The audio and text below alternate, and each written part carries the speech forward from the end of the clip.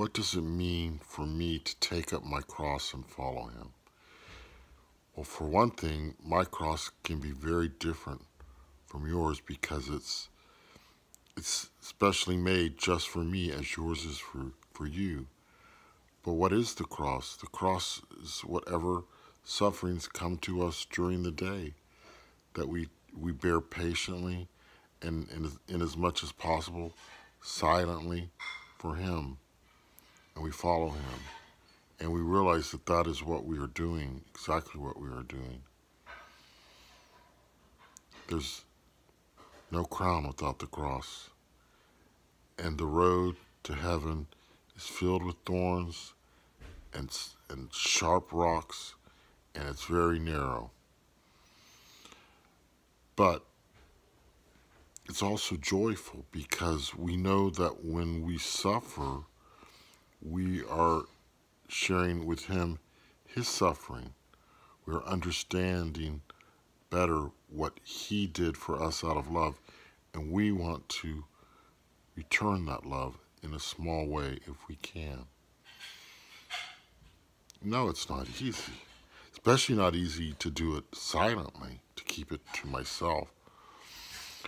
But it's not always a big thing. It can be a small thing. It can be an irritation. It can be a minor sickness. It can be a major sickness. It can be all the things that come in our day that are painful and hard to endure.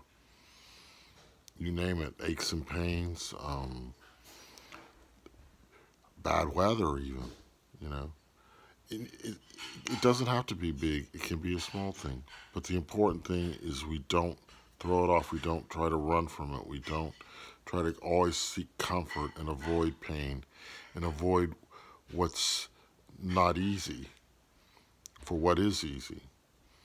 That's what it means. And when you are proclaiming Christ, you're going to have a lot more crosses because people are going to come at you. And life's not going to be easy because you made a choice to stand with Christ. And the world doesn't like that. Even in your workplace, you're going to face it. Even out in the marketplace, you're gonna face hostility. That's carrying the cross, absolutely. But there's no way around it. And I admit I like comfort, and I'm not a big fan of pain. Who is?